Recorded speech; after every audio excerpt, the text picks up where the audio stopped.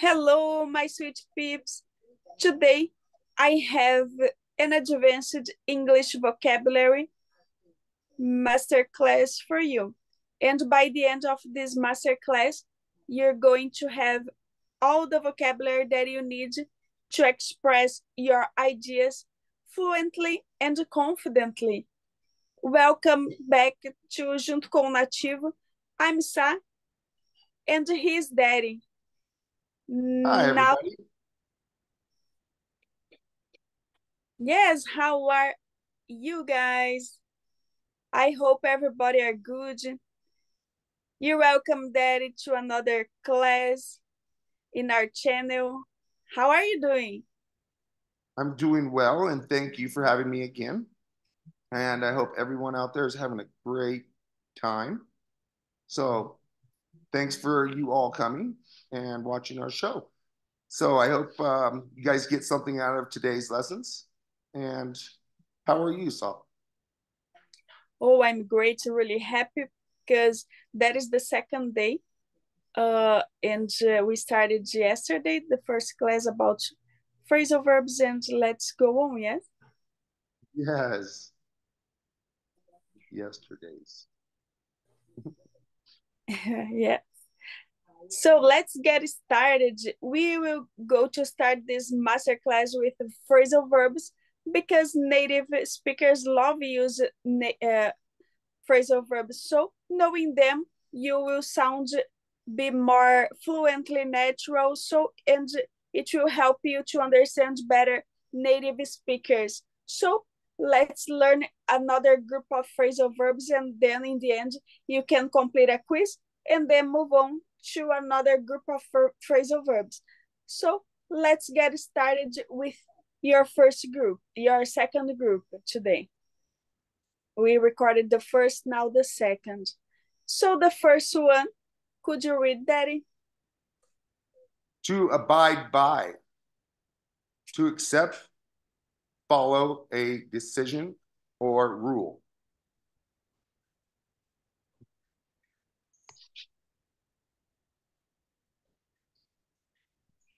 Do you have something to share about? Yeah, so to abide by. So we say, you make sure you abide by the rules.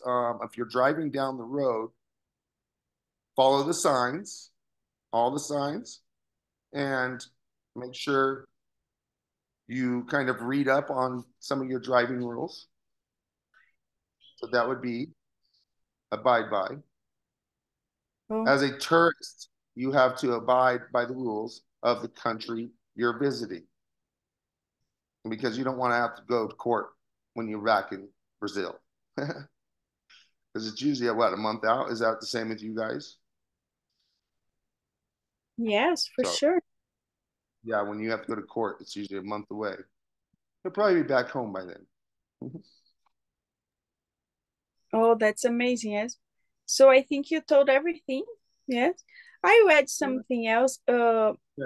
Well, so that first one, to abide by, I could say this is more of a formal phrasal verb because it's used when you accept or follow a rule or regulation.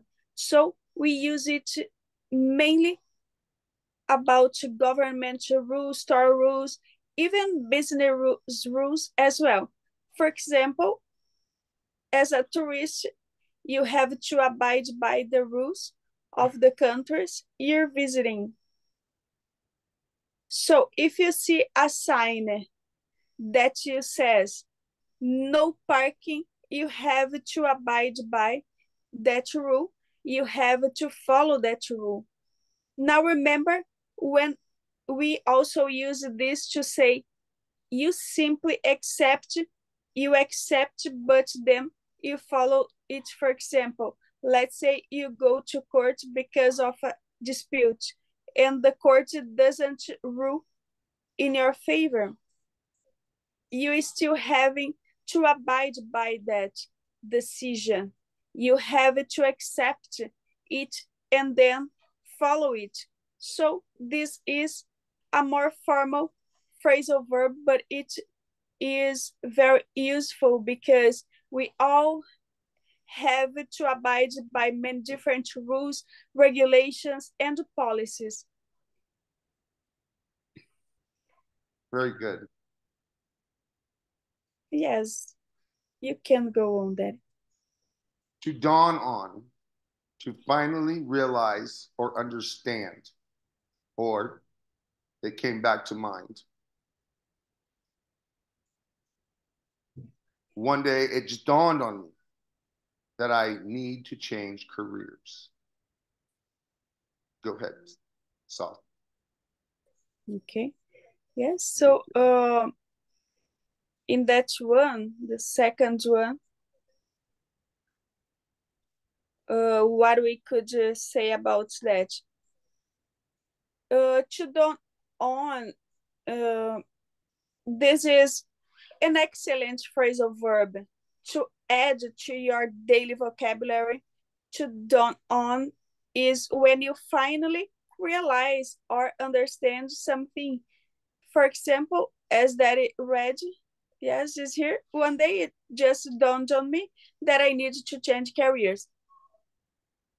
So one day I just realized I need to change career. So you can absolutely say realize just using the phrasal verb dawn on, and it's extremely common. Now notice the sentence structure here. It dawned on me. Something dawns on someone. So the it is the realization. It dawned on me that I need to change career. So just keep that in mind because the sentence structure is commonly used with it, don't, and on, and then in someone. And the next one. Well, I was going to say, it's very similar to it, I just realized, or I just thought about, or it just came to me that I need to change careers. All those would have worked the same, but they're all the same, yes. Oh, good. We want you to plan our 300-person wedding in 3 weeks to pull it off. To pull off, to be able to do something difficult or unlikely to do. As in, Saw wants us to plan our 300-person wedding in 3 weeks. And I said, what? 300? I don't know if I could pull that off. So here we are, teaching you. Go ahead, Yes. Saul. To pull off, yes, as actually you already told an example, and it was easier to understand, I think, now, to explain that phrasal verb number 3, to pull off, yes. Yeah, So something different. yes, this is also a muscle phrasal verb. When you pull something off, you're able to do something that is difficult or unlikely to do. For example, let's say you're a wedding planner and a couple comes to you and tells you they want to have this huge 300-person wedding in 3 weeks. And they want you to plan everything. That's really difficult, and it might even be unlikely that you're able to plan a 300-person wedding in 3 weeks.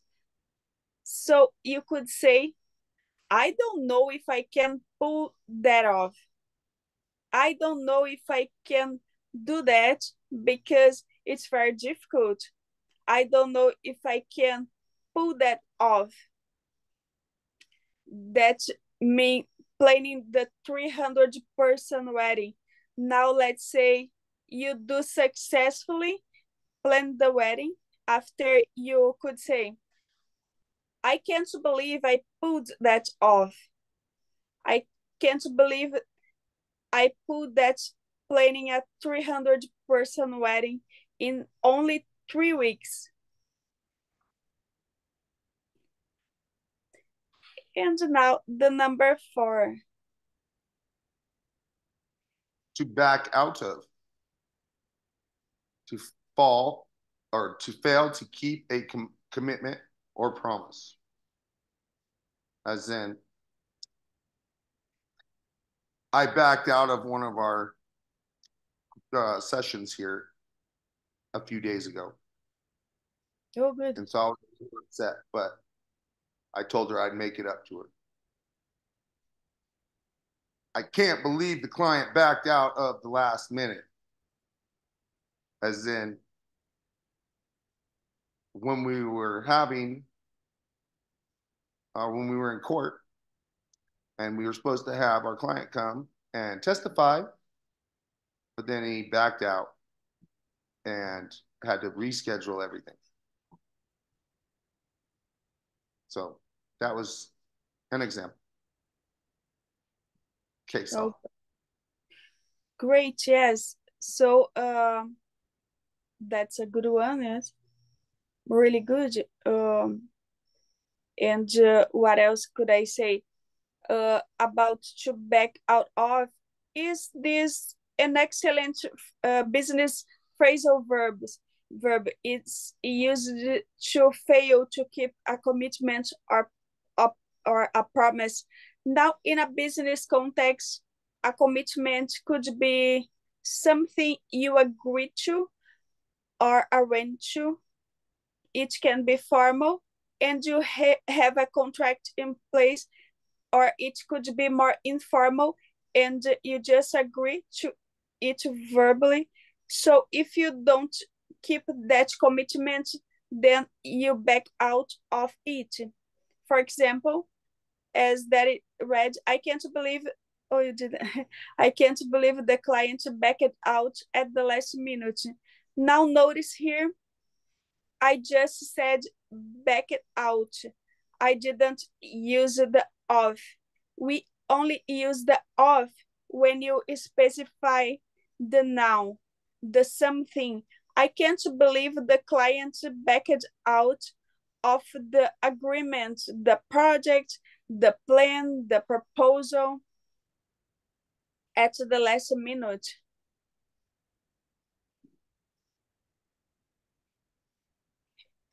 Yes, I can't believe it. No. The client backed out of the plan at the last minute.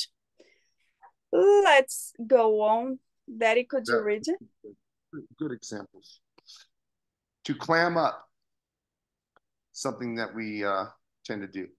To be unable to speak because of fear, nervousness, or to refuse to speak. So, like I'll be on this channel with Saw, and sometimes she wants me to speak some of these, and it's pretty nerve-wracking sometimes. So I'll clam up and kind of do like now. So, anyways, go on here. Let's say you got a couple here. I always clam up when I'm public speaking. Oh, that's for sure. Another one, if you feel like you're going to clam up, just take a deep breath. Or they used to say, imagine everyone naked in front of you. That's what they would say. Mm-hmm. So go ahead, Sal. Oh, good. So yes, great, Daddy. And it's interesting what you told about, and it can be more clear, I say. Yes. So to clam up, this is an excellent phrasal verb for all of you or anyone that does public speak in, because when you clam up, you're unable to speak, usually because of fear or nervousness. But this can be also used when you simply refuse it for whatever reason. For example, I always clam up when I'm public speaking. When I'm public speaking, I become unable to speak the words out. So my advice to you, if you feel like you're going to clam up, just take a deep breath.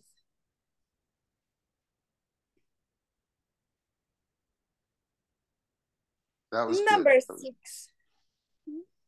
You can go on, Daddy. To mull over, to mull it over. You have a mullet, mull it over. Uh, to think about, consider something in order to make and in order to make a decision.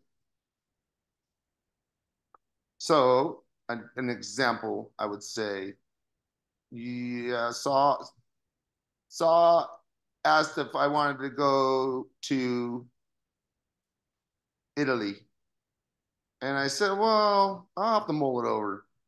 It means I have to think it over. Think about it. Consider something. So another one, give me a few days to mull it over. Oh, great. And I'll get that to you. And then there's another one. She wrote down here, I need to mull the deal over before I commit. It. Using the tool it. That's good. I like how you did that. Yes. You're very smart. Go ahead, Saw.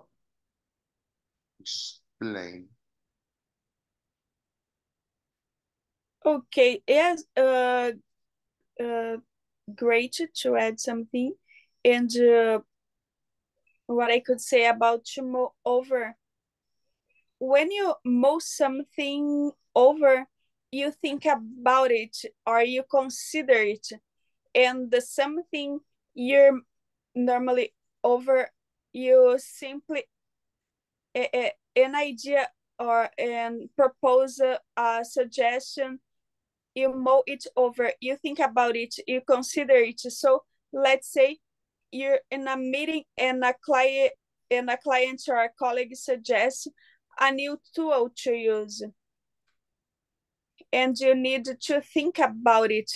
So you could say, give me a few days to mull it over and I will get back to you. So to mull it over, it's being use the tool purchasing, the tool whatever you're going to do. Give me a few days to mull it over.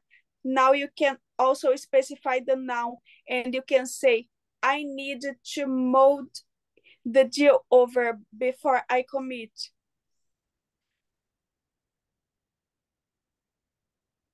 That was excellent. And the next one. To pan out. Pan out. How a situation develops. This is going to pan out. I just know it. Our channel is going to pan out. Yes. For sure. I'm not sure how the merger will pan out. The merger didn't pan out as well as we had expected. Oh, good. Yes. Go ahead, Saul. Yes, great. So that one, number 7, to pan out, is this an extremely common phrasal verb. To pan out simply talks about how a situation develops. For example, as that it read, I'm not sure how this merger will pan out. So the situation here is the merger and we're talking about, well, how's the merger going to go? How's it going to develop? Will it be positive? Will it be negative? Will there be challenges or difficulties, benefits? That's how the situation develops. So here I'm saying, I'm not sure. I'm not sure how the merger will pan out. Now let's say the merger had some difficulties or challenges. You could say the merger didn't pan out, didn't develop. The merger didn't pan out as we had expected. Number 8, Daddy. To rumble on, or to ramble on. Man, I can't even read my own words. To talk at a length without getting to the point.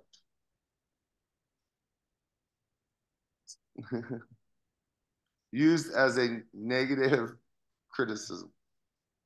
To ramble on. You're rambling on again, honey.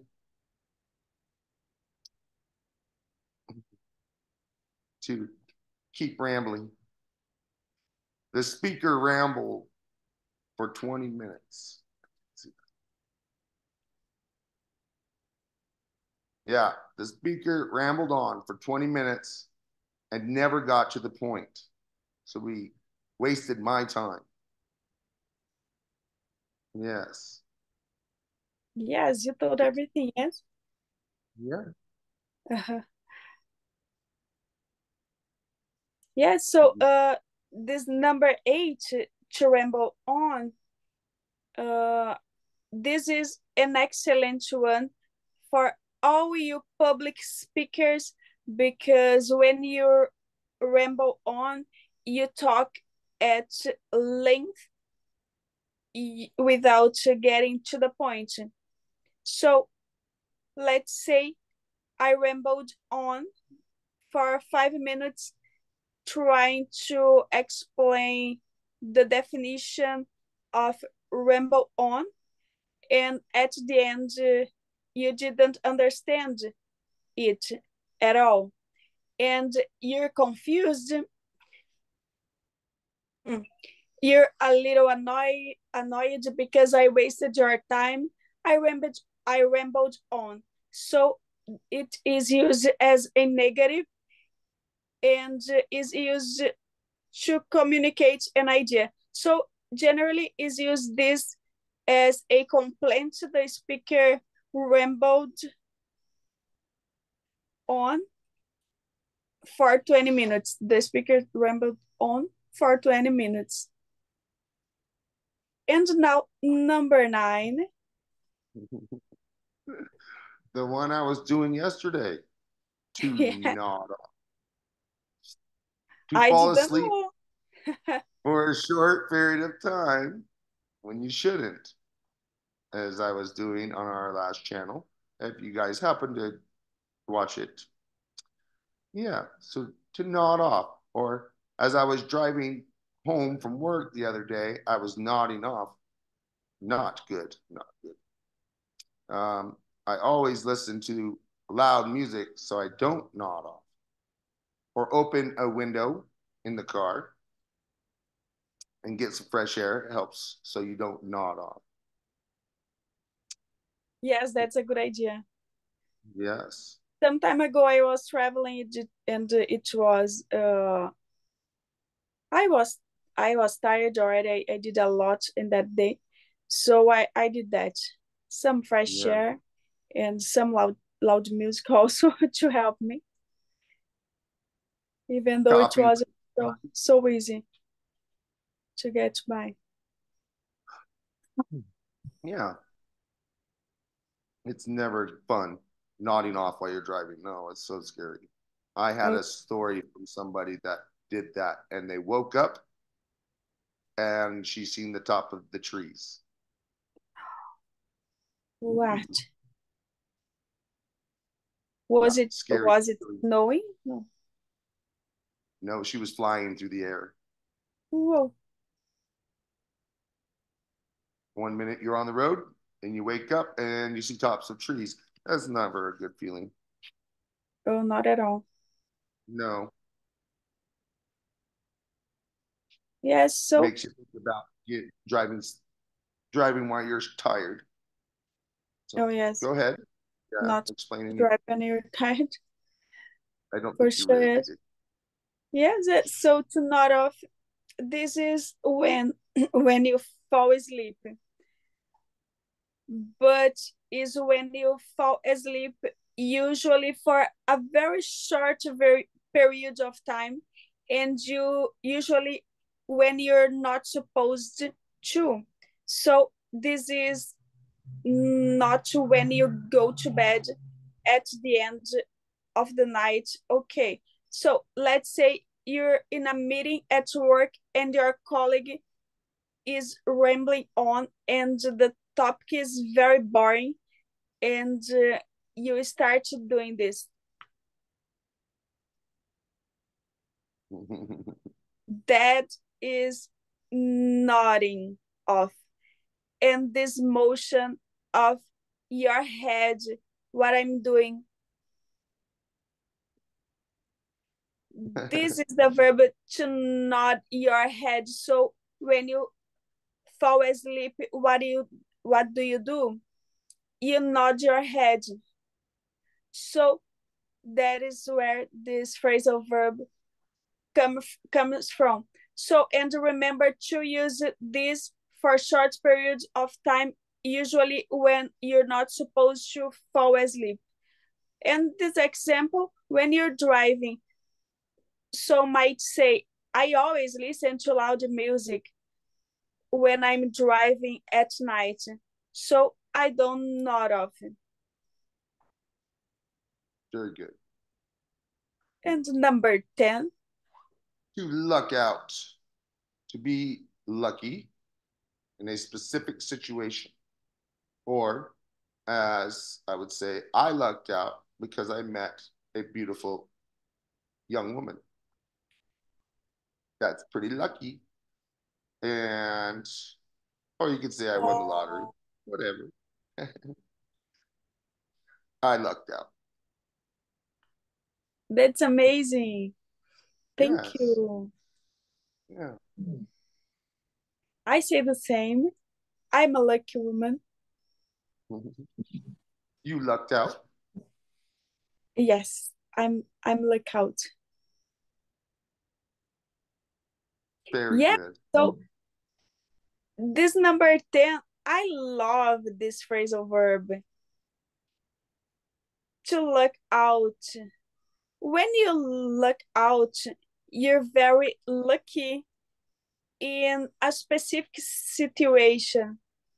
So let's say there's this major sale on the new iPhone model, and they're selling for 50% off, and you go to the store and you get the new one, the very last one. You could say, I can't believe I lucked out and got the new iPhone for 50% off. You lucked out. You were very lucky in this specific situation. Or let's say you're driving during rush hour and you going to an appointment and you get a park spot right in front of the office in rush hour downtown. You can say, I can't believe I lucked out and got such an amazing parking spot. Or if you're telling that story to a friend, I got this parking spot right in front of the building downtown during rush hour. They could say, wow, you're really lucked out. You're really Yeah. lucked out by getting this parking spot. So, Yeah. are you ready for your next quiz? Here are the questions. Hit pause and complete the quiz now.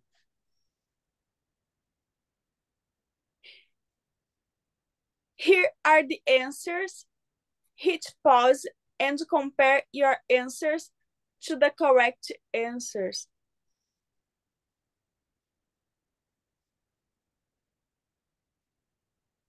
So how would you do? Share your score and let's continue in your next group of phrasal verbs in the next class. Thanks, Daddy. Thanks, everybody. Thank you, One more everybody, day for coming. that God gave to us. Yes. Again for having me. And hope everyone had a good time. I did. And hope to see you guys tomorrow. Yes, I hope to see you guys tomorrow. Bye-bye. See you soon. Thanks for a while. Thanks, Daddy. I appreciate it. Yes. See you soon. See you tomorrow. See you tomorrow.